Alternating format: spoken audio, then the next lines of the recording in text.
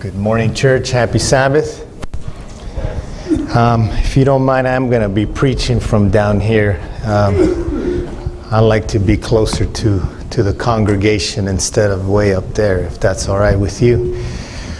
Well, as far as a new preacher, we're still working on it. Obviously, it's the new year, and that's always a good sign because, you know, as the new year begins to roll, there's more potentials, candidates that we get to look into. And then the other thing is we also have, we're going to be doing some redistricting. And so before we, you know, get somebody in here, we want to make sure we are done with that. And so we're hoping to be done with that redistricting no later than the end of this month. And then once we get into that, we're going to definitely look into we've been searching, but you know, nothing has come up at this point. But we are working on it. Hopefully, we'll have someone soon for your church. Well, listen, it's a pleasure to be here with you, and I want us to just get into the Word of God now. Obviously, I'm pressed for time. I have to be back in Benton by 11, but I don't want to rush through it either. And so, if you bow your heads with me, we'll get into the Word of God. Father God, as we come before you this Sabbath, we want to thank you again for the gift of life. Thank you also for the gift of redemption, because we all know that we're all sinners. However, we are sinners saved by grace. And so, Father, now as we spend some moments here in your holy word, I ask you to please be with us now. And help me to hide behind the cross so that your children would hear your words and read your words and not mine. Thank you, Lord, for answering our prayer in Jesus' name. Amen. I want to invite you once more to go to Matthew chapter 4. Matthew chapter 4, and our brother read the passage already, but we're going to read through it again. And we're going to analyze this text from a different perspective, from a different context. As you all saw, the title there of the sermon is "Don't You Dare Follow Me." And for sure that might be a strange title, because we're used to reading in the scriptures the famous words, "Follow me." But you're going to see in a moment why I put the title of the sermon, Don't You Dare Follow Me. Once again, Matthew chapter 4, beginning there, verse 18. When you find it, please say amen. This way I know to go ahead, okay? Thank you. The Bible says, "And Jesus, walking by the Sea of Galilee, saw two brothers, Simon, called Peter, and Andrew his brother, casting nets into the sea, for they were fishermen. And he said to them, 'Follow me, and I will make you fishers of men.'" Verse 20, "They immediately left their nets and followed him." Now, perhaps in all of Scripture, this phrase, "follow me," is probably one of the most recognizable phrases in Scripture. I mean, we know we've memorized verses, we memorize words, but this is probably one of the most recognizable also phrases in the Scriptures where he says, "Follow me." Now, this is kind of strange. I don't know if it's strange to you or not, but at least for me, this is a strange phrase, "follow me." And I'm going to say it this way because think about it from this perspective. 21st century Christian. For example, let's suppose that one day you're enjoying a picnic at some nice park. You're there with some friends or family, you're gathered together, and you're just having a good time. And suddenly, out of nowhere, someone comes to you, and this gentleman comes to you and he says, "Come, follow me." How many of you would follow that individual? Come on, let's be honest. No one?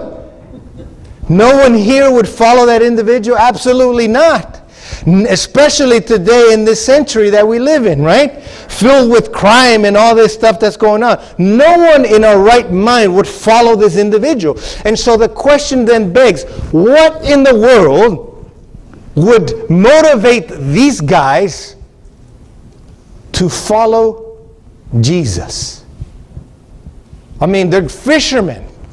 They're out there fishing. Why would they follow this guy Jesus? I mean, that's a valid question, right? We have to understand that question. But what's interesting is this, that in the times of Jesus, not only were these words significant, but these words were very valuable. And here's the reason why. We have to understand why they got up and left to follow Jesus.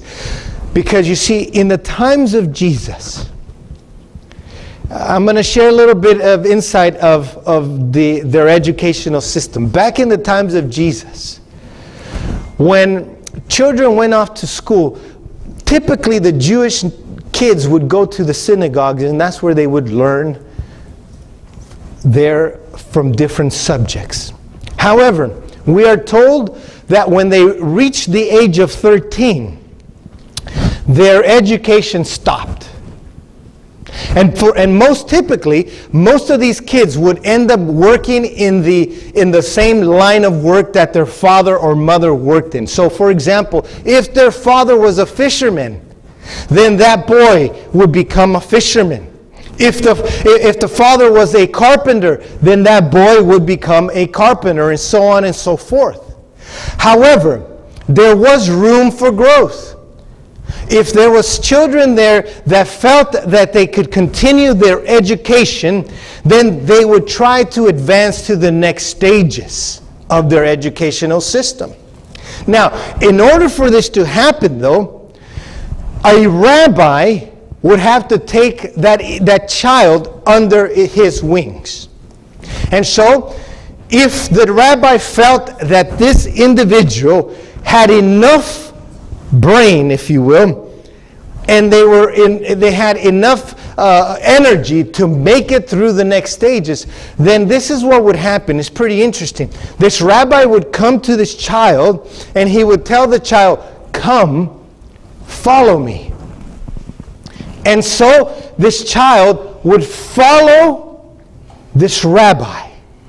And for the next several years, this child would study at the feet of this rabbi. Now, why was that so significant?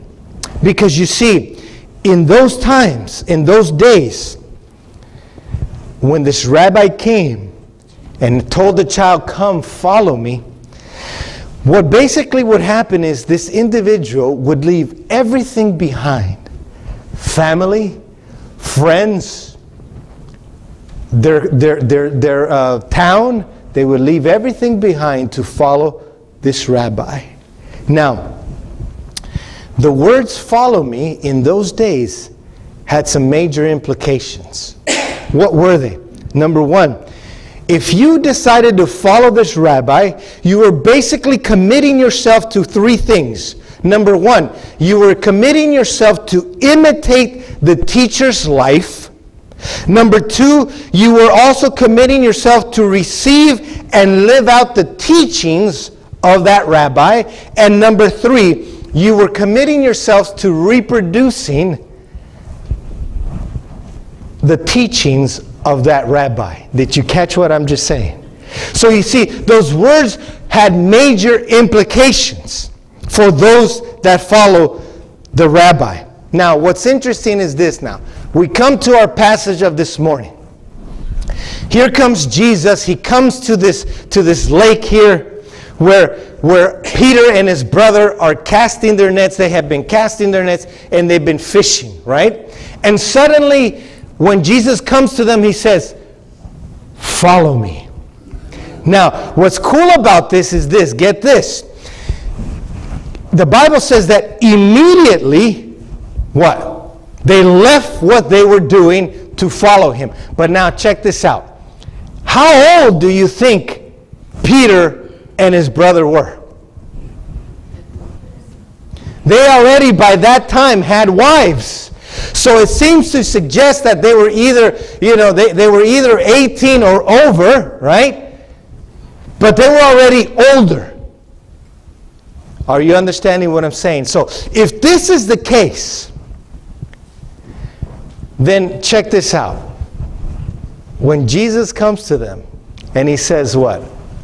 "Follow me," it seems to suggest this, that Peter and his brother, when they were younger, did not have enough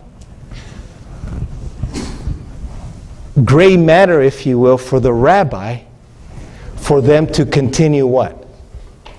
Their education. They didn't make the cut.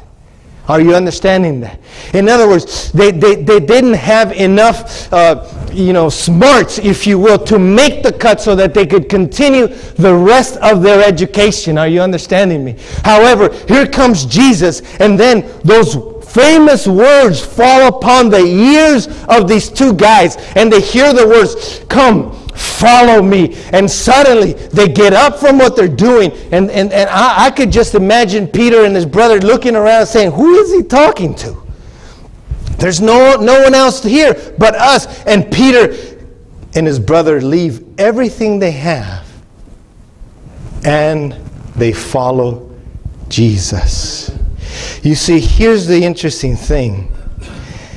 Because you see, in the times of Jesus, only the best of the best were called to follow a rabbi.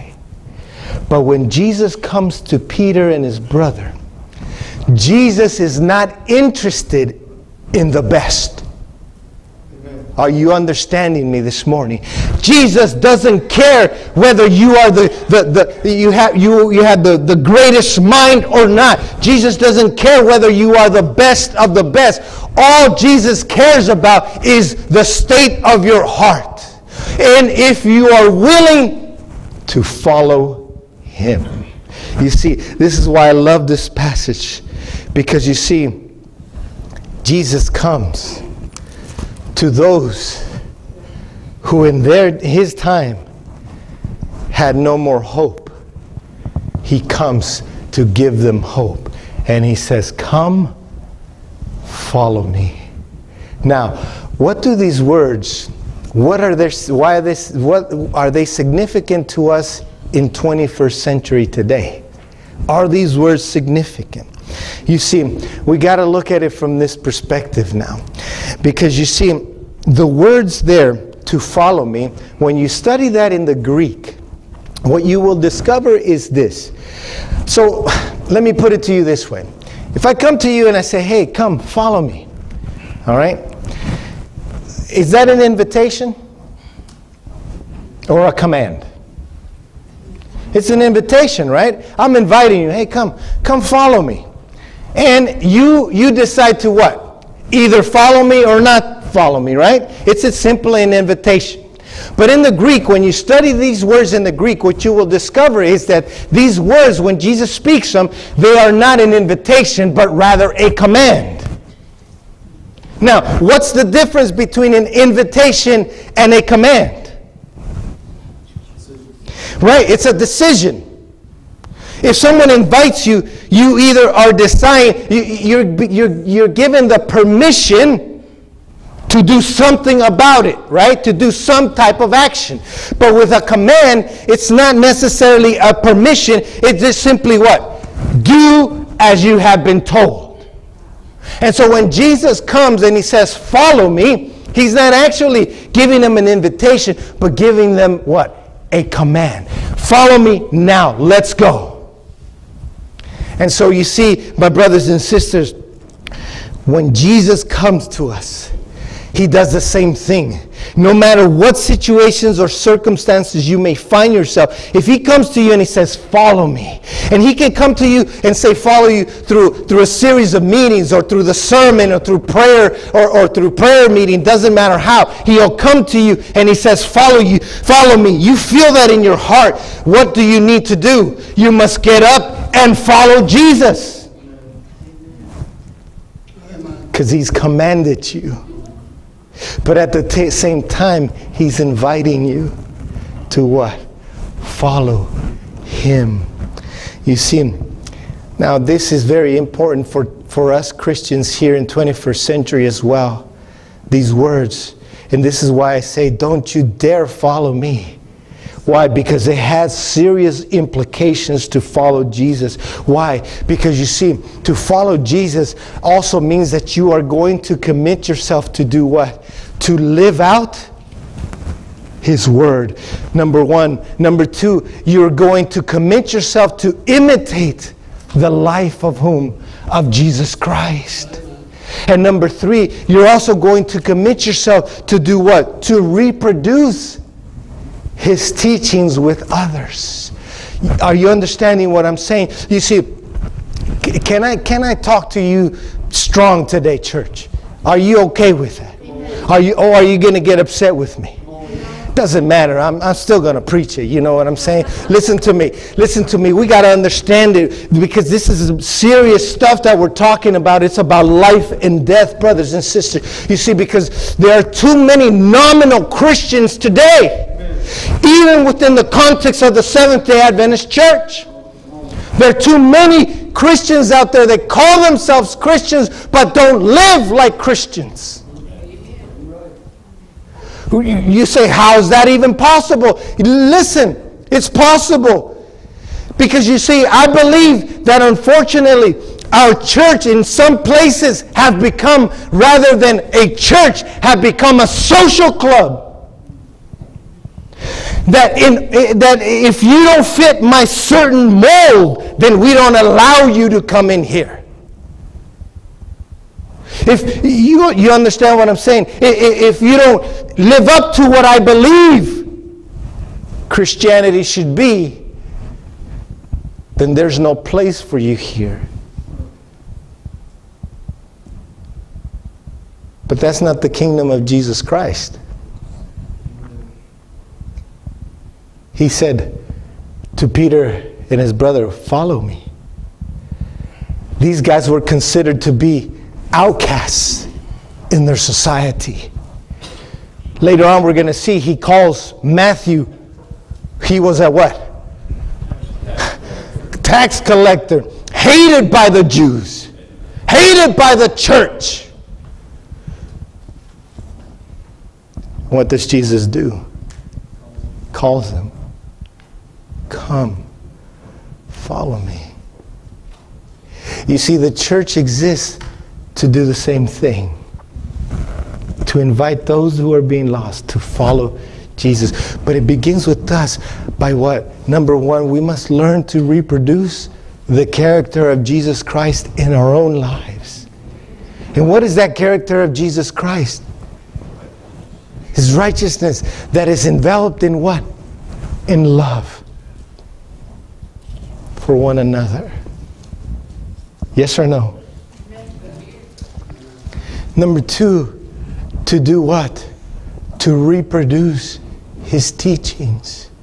Listen, if we are not doing the work of teaching others and sharing the good news of the gospel with others, then we're messing up.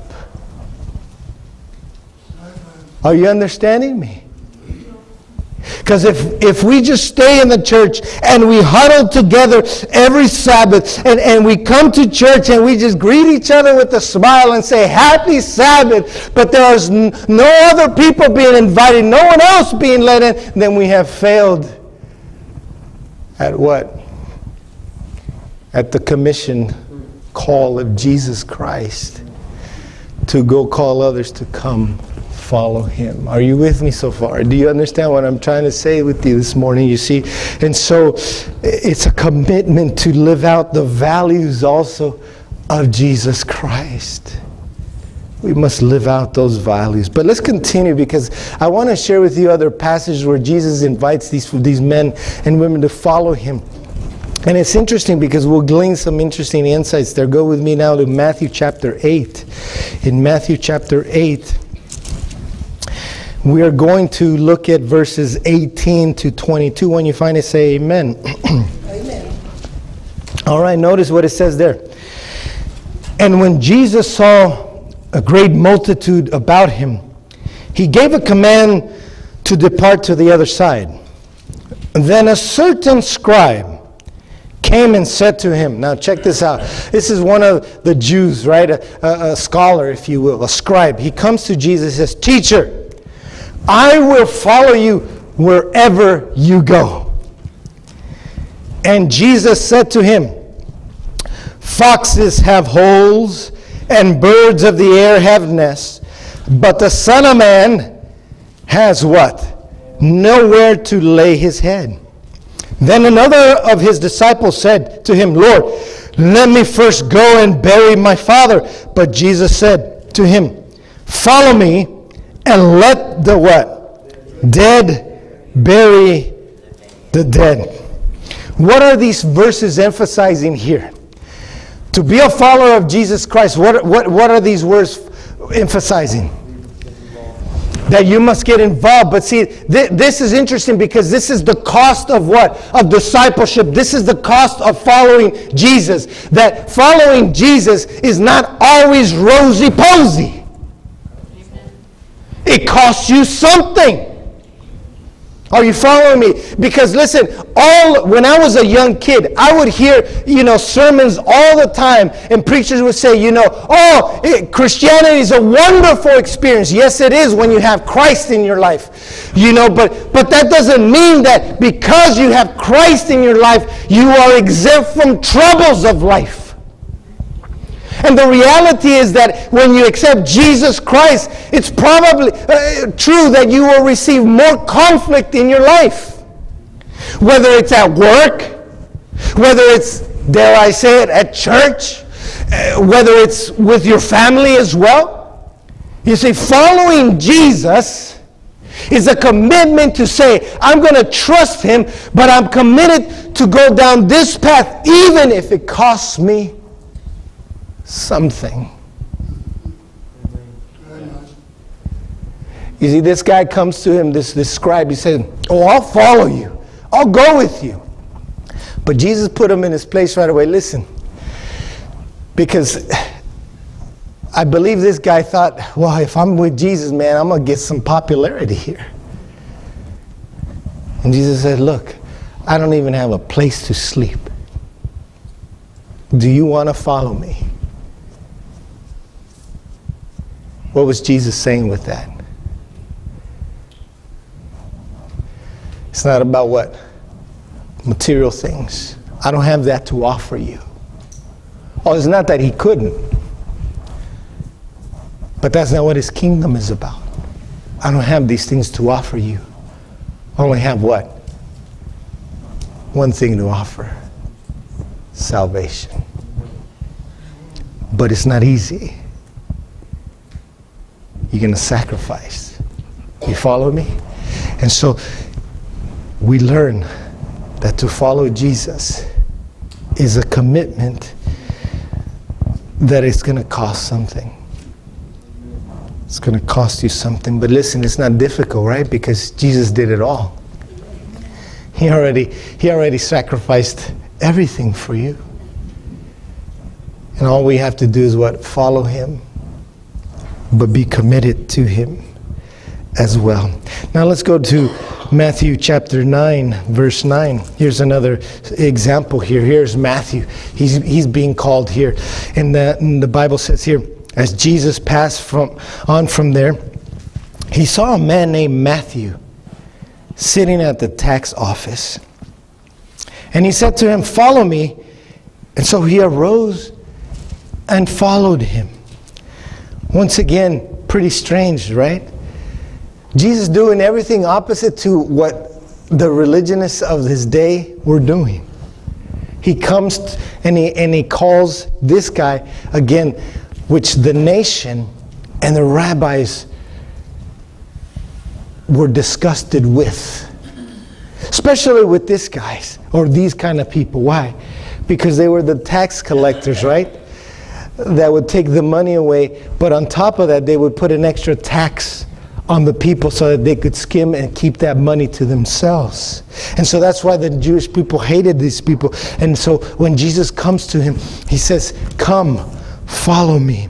Now this is pretty cool here, because what we see here is this, that when Jesus comes to call this man, what does it imply? That the kingdom of God is open to whom?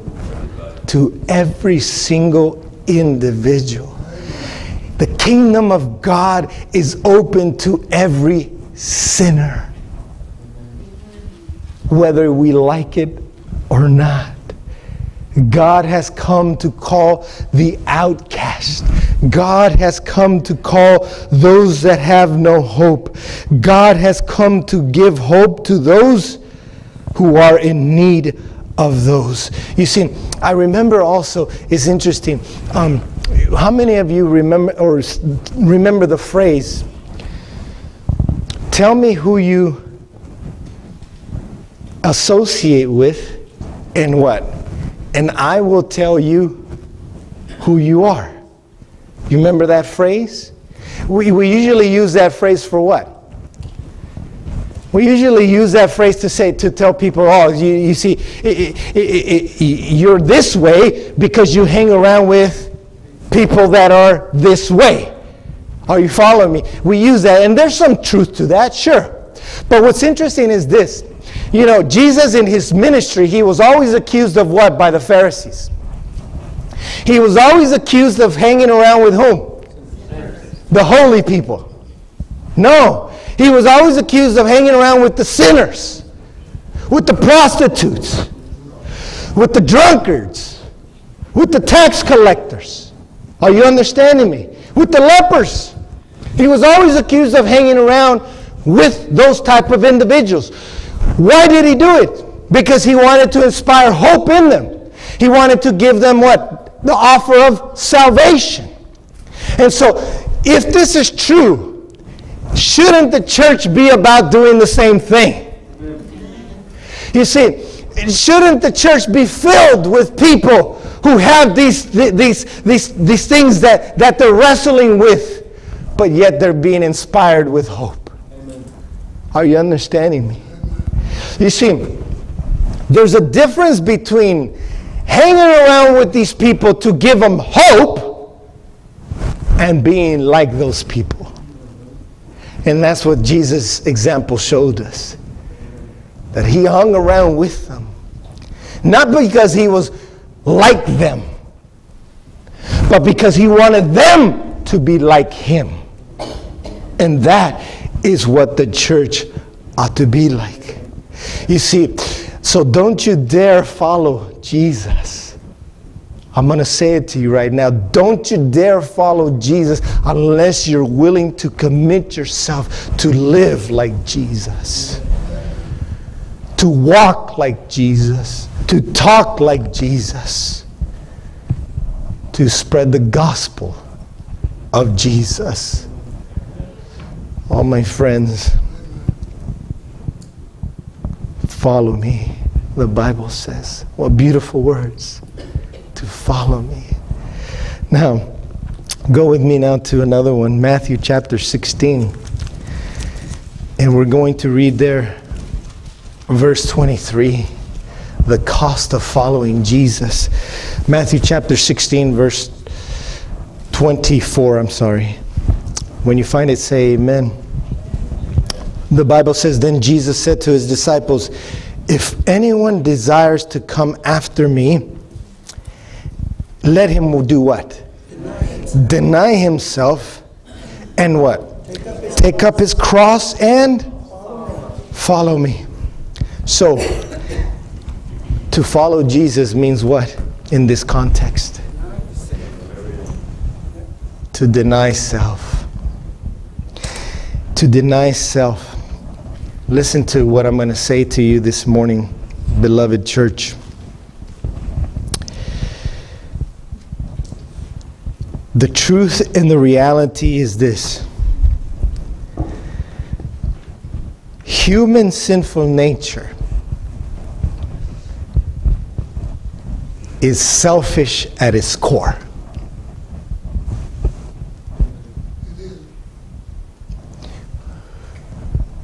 We're saved by grace. Praise the Lord. But even in that state, we're still selfish.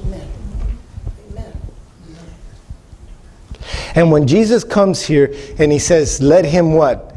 Deny what? Himself. What does that mean? It's not that you're depriving yourself from, you're not becoming a hermit, if you will. Okay, that's not what he's after. But he's saying what? Put yourself aside For the benefit of what? Of others. This is what the kingdom of God is. You see, so to follow Jesus means I'm going to put away my selfishness, my selfish nature, and for the benefit of others. So even if I don't like the way this sister looks, I'm still going to what? Love this sister. Even if she doesn't conform to the way I believe Christianity is. Are you understanding me? If this brother doesn't act the way I think he should act, I'm still going to what? Love him. Put selfishness aside. I'm going to reach out to him and try to gain a brother. You see, because this is what the kingdom of God is. And so to follow Jesus means to deny yourself. It means to put selfishness aside for the benefit of others. But notice also there it says, let him take up his what? Cross, and then what? Follow me. Means to take up your cross. Now we all know the death of Jesus Christ was on a cross, and we know that in those times that to die on a cross was a horrible thing. But aside from being a horrible experience, it was also a shameful experience, because those who were crucified on the cross were most of the time usually were there on the cross completely naked. To what? To demonstrate and make them feel embarrassed. It was a shameful thing. And so here comes Jesus. He says, let him deny self, take up what? Your cross, and follow me. But those are some strong words. They're not easy words, because we don't like to be ashamed, right? But listen, we must be ashamed for the cross, because Jesus did it for us as well. He gave us a great example. So take up your cross and follow him. That's the way to do it. There's no other way. It's not an easy process. I recognize that. Because look, selfish nature is always in conflict with the nature of God. Did Jesus want to die on the cross? Absolutely not. At the Garden of Gethsemane, what did he say? Father, if this were possible, what? Let this cup pass from me. But then what does he say? But not my will, your will. You see, the reality is this. Human selfish nature says, no, I don't want to die at the cross. I don't want to go there. But if you're a follower of Jesus Christ and you submit to him, you say, but not my will, but your will. And selfish nature is what? Crucified. And then we can say, like Paul said, it is not what? I who live anymore, but whom?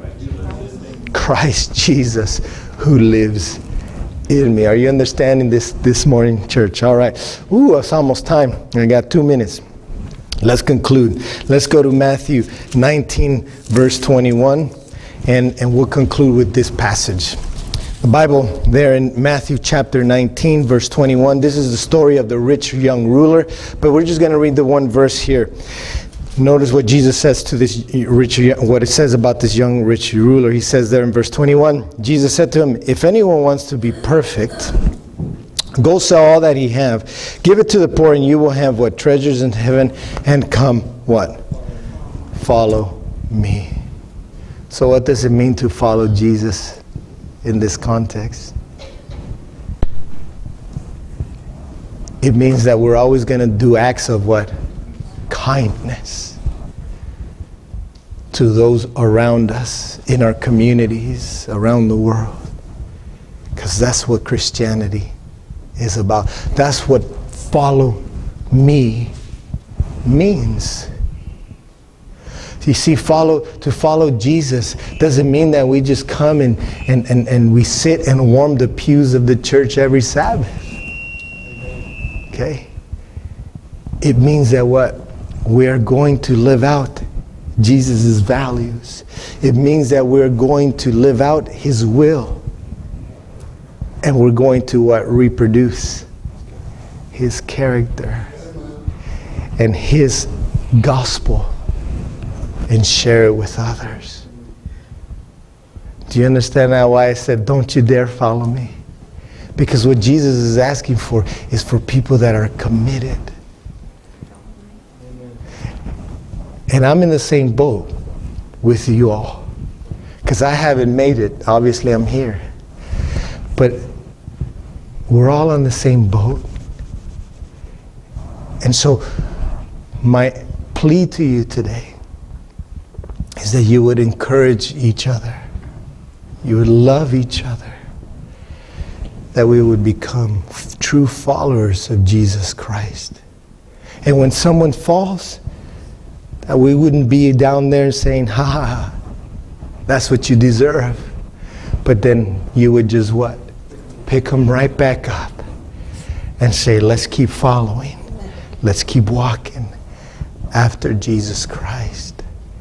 You see, that's what it means to follow Jesus. Let's pray. Father God, we thank you that Jesus came to give us that hope. And we ask you now, Lord, please help us to be followers, true followers. In Jesus' name, amen. God bless you this Sabbath day.